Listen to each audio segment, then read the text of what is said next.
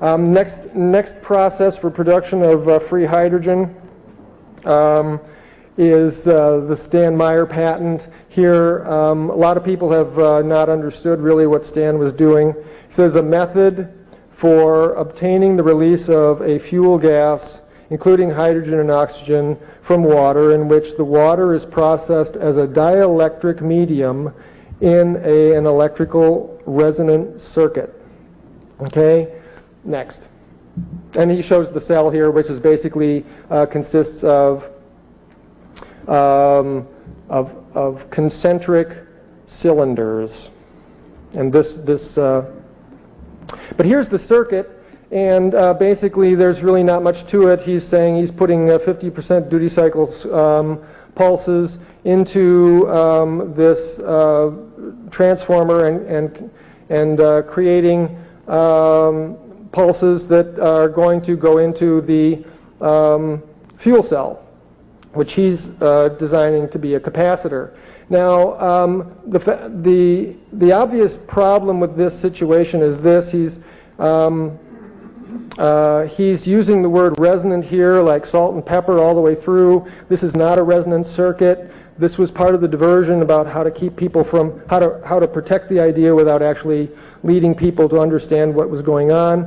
And the proof that this is not a resonant circuit lies in the blocking diode. Oh gosh. So what you can see here is what he's really doing is this. This system works without electrolyte, so the purpose of it is he wants his water to have a fairly high resistance in it. And so here's what he's going to do. He's got these chokes. These chokes are very important because when he puts these inductive spikes on here and blocks them with the diode, what he's doing is he's charging this capacitor. And the resonant chokes are specifically to damp the voltage spikes that could prematurely set this thing off. So what he's doing is he's making sure that he can charge this capacitor with kind of soft pulses and pulse the thing up so he can get this capacitor to charge to the maximum degree before the dielectric material, in this case water, creates a catastrophic dielectric failure in the capacitor. At which point all the charge in the capacitor, all the voltage in the capacitor is converted to amps as it shorts out internally and utterly destroys the water it moves through and creates massive quantities of hydrogen and oxygen. As soon as it's out of the way, water rushes back in, the dielectric constant is again reestablished, and this is what happens. While that's happening, he waits and starts charging again. Go ahead, go to the next.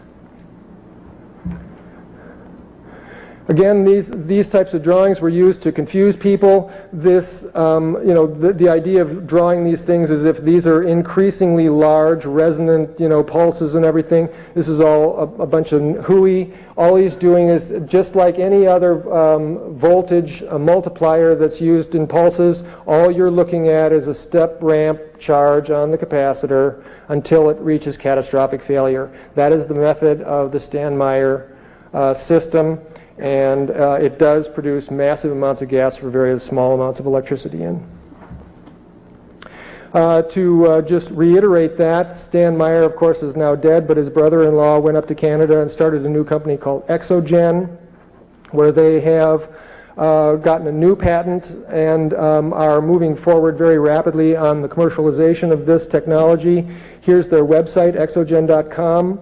And you can see here Exogen's process most significant promise is that it will make it economical for hydrogen to replace carbon-based fuels and could conceivably reduce atmospheric pollution to a fraction of what it is today, et cetera, et cetera. Go ahead to the next thing. And here in the little frequently asked questions, we look at question number 1. What is the Exogen technology? Exogen Power Incorporated applied for worldwide patents based on the results of research which discovered a breakthrough technology that separates water into usable hydrogen and oxygen with a modest electrical input. The gases are generated on demand at the point required, which eliminates storage and provides transportable method of hydrogen generation. So again, here's a new company moving forward with the same basic technology. Will Exogen provide full disclosure of the technology? No, we won't. But doesn't matter. I just did. Go ahead.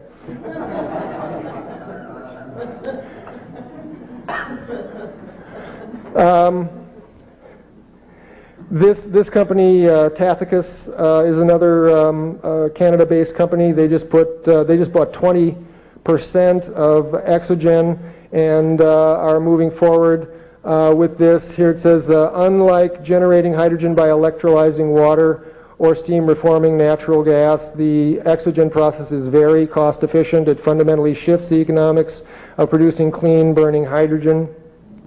We know these are bold claims, blah, blah, blah. It works with tap water, etc.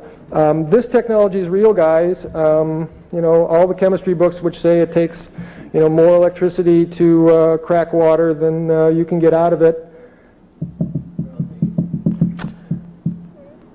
Throw that book in the furnace and get some free BTUs out of it.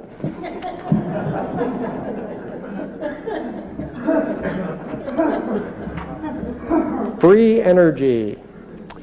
Here's the patent that Exogen is based on. You can see it's this is by Stephen Chambers, and again the name of the patent, apparatus for producing orthohydrogen and parahydrogen. That's just more gobbledygook for we're not going to tell you what we're really doing, but they think this is going to protect them, and they're raising millions and millions and millions of dollars on it. Go ahead. So basically, the methods for what we call super efficient electrolysis, which can create unlimited amounts of free hydrogen for fuel.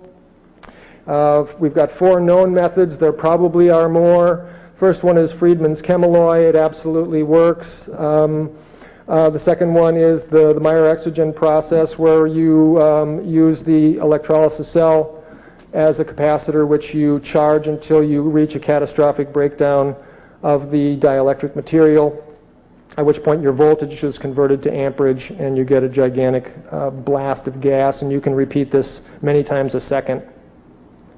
And again, it goes back to Gray, it goes back to Tesla, it goes back to all of these things, that the way into these free energy systems is the unidirectional application of voltage, which then resolves as a free energy impulse of currents.